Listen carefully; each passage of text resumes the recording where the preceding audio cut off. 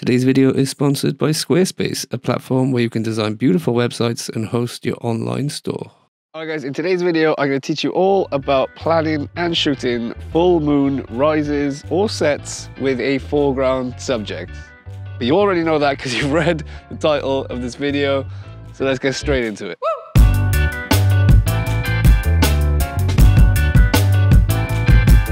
Alright, let's talk about the locations. So I'm always on the lookout when I'm driving or hiking for prominent buildings, trees, monuments, castles, something interesting that's in the distance and in the line of sight. And then once I've found one of those, I'll put it on my map. I use Google My Maps to record all of my locations, even use a little moon icon for all of my planned moon shots. And the further away your subject is, the smaller it appears to the moon. So it's when they're really far away, that's when you get the big impact of a giant moon against a small subject. And it helps when they're perched on top of a hill or a mountain or an island, and you can silhouette that subject against the moon. That'll have a much bigger impact. It also helps that I've got the freedom to move here all along the coast. So there's a lot of full moon rises that I can line up with this lighthouse, because not every full moon rises in the same place. Some are more northeast, some are more southeast. But at least with a location like this, I've got the freedom to move along the coast and line up the shot perfectly with the moon. So bear that in mind as well when you found your subject to feature in your photographs. It's also worth doing like a little risk assessment of your location. Like, there's loads of cows which are threatening to ruin my shot right now.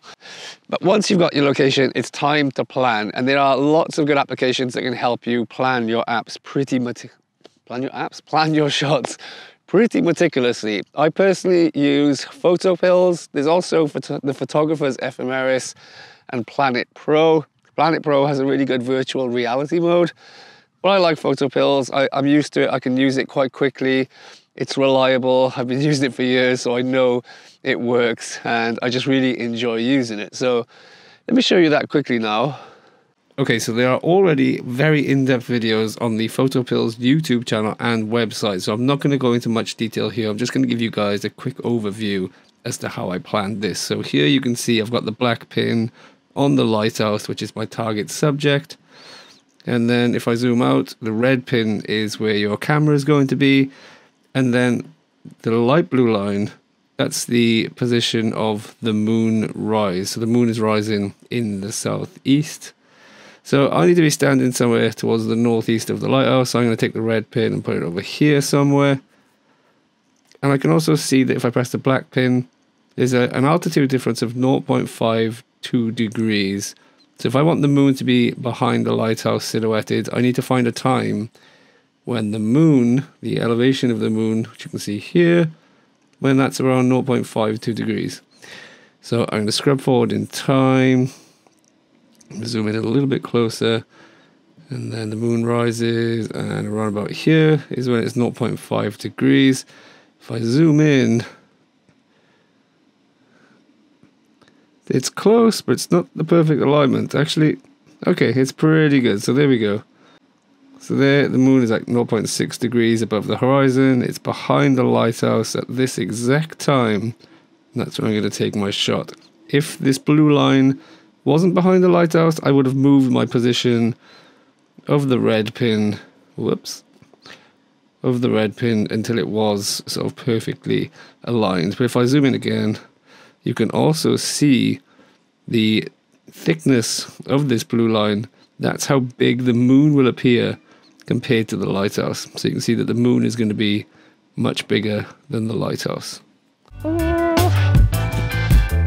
Alright, so let's talk about the gear that you need. So first of all, you need a camera.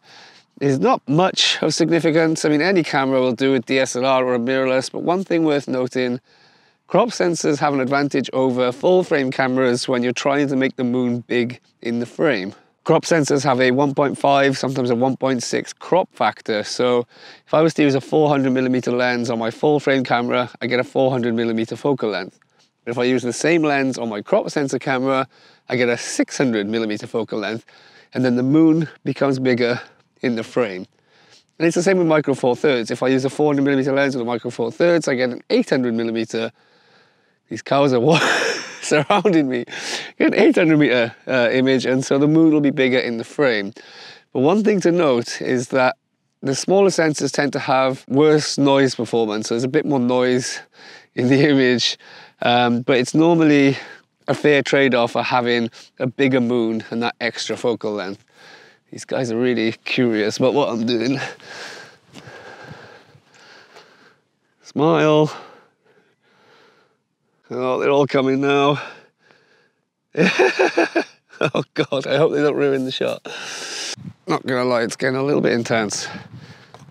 And there's a little one as well, so I've got to be careful.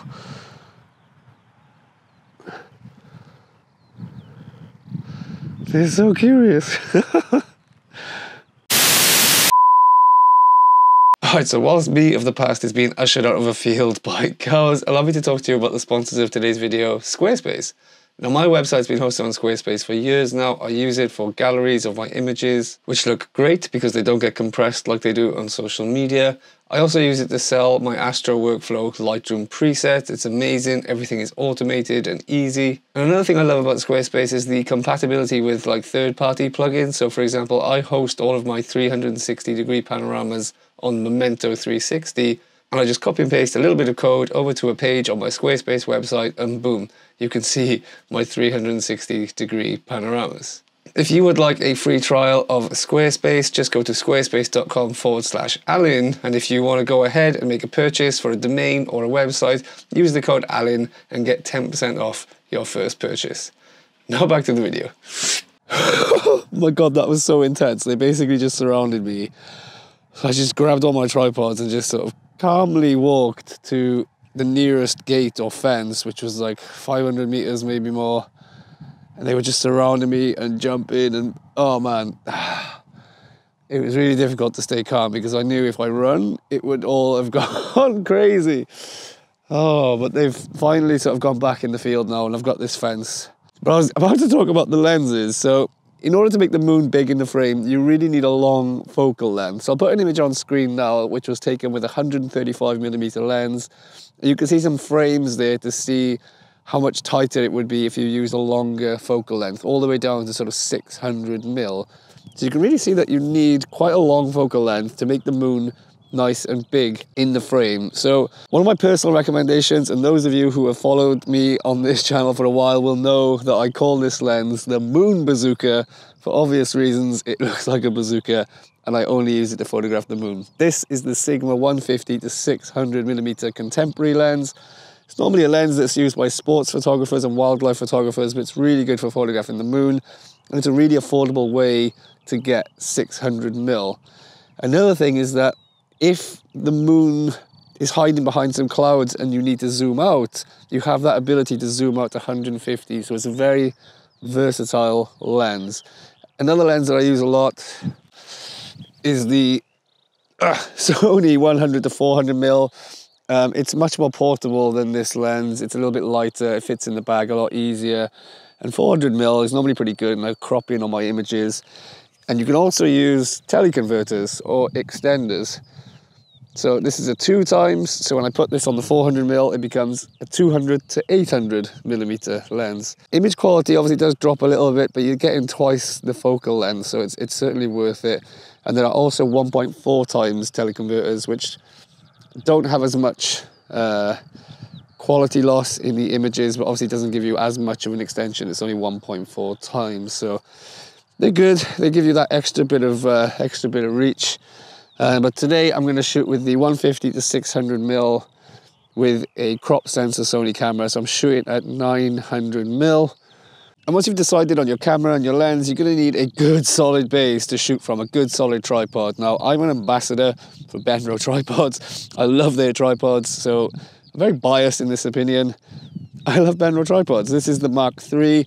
They also recently sent me the Tortoise, which I'm absolutely loving. It's even better than the Mark III. But some non-biased tripod advice that I can give you is spiked feet. So I hope you can see that there. Put those on the bottom of the tripod, especially when you're on grass, and it really holds the tripod steady, because when you're working with such long focal lengths, you need the tripod as steady as possible, and these spiked feet on soft ground are amazing. And then another thing, I don't like using ball heads at this crazy focal length. I much prefer to use a geared head. You can also use like a gimbal head. I'm not sure what they call them. They're used by wildlife photographers and sports photographers. Like a manual gimbal, I guess. But I much prefer geared heads. You can make very minute adjustments in your composition. Normally I'd use the Benro 3-way geared head, but recently I've been trying out this Sunway Photo, I don't know what the name is, but I'll put the name up on screen. Oh, the GH Pro 2, which is pretty good. It has its flaws, which I'll talk about at some point, or I'll just mention it in the comments down below. One of the axes is a little bit loose. The tilt, the leveling axis gets a bit loose when you're perfectly level. It's kind of annoying, but otherwise it's pretty good. So that just allows me to make good, minute adjustments in my composition, which is really useful when you're working with such crazy long focal lengths.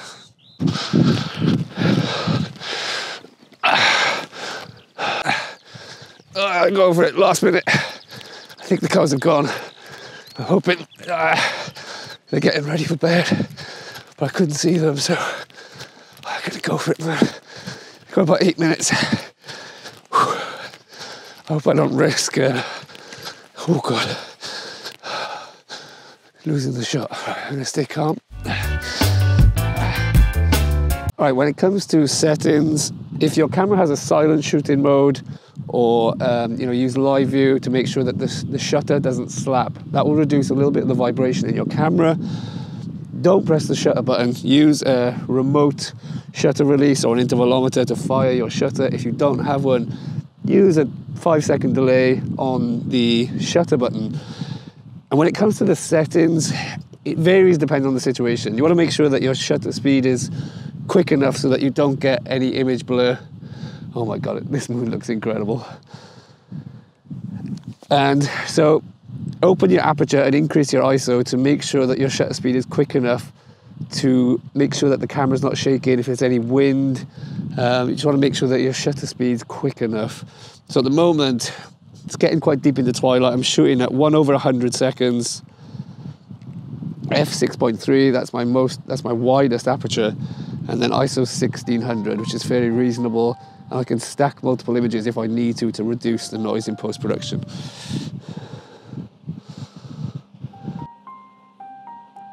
Oh my God, it looks so good.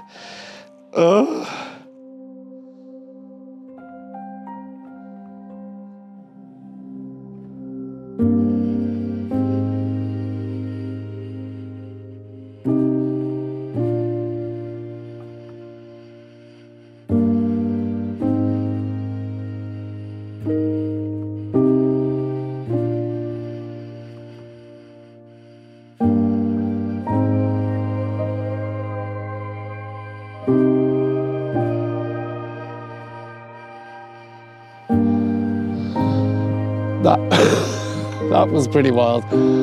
What a day. I hope I managed to piece together a video. I'm a little bit gutted that I wanted to do a nice long time lapse of the moon rise, as well as 2 different cameras with the 100 to 400, but the crazy last minute dash thanks to the cows. I'm just glad I got something. So the moon is looking absolutely spectacular still. And even though there's a lunar eclipse going on today, we can't see it in the UK. But this is testament that every full moon is just as stunning. That gorgeous crimson red colour as it rises, it's now turning orange, and then it'll go yellow and eventually white. And it just doesn't matter if there's an eclipse, a blood moon, a supermoon, a micromoon. Every full moon is incredibly beautiful. I don't think you'll tell the difference between them. So, it just feels so good to bag it because there's only 13 full moons in the year. So every full moon shot you get. Oh, it just does something to you, man. Oh. Absolutely gorgeous. Make sure to hit that like button if you learned something today. Hit subscribe if you haven't already. And if you're going out to enjoy the night sky anytime soon, I wish you good luck and clear skies.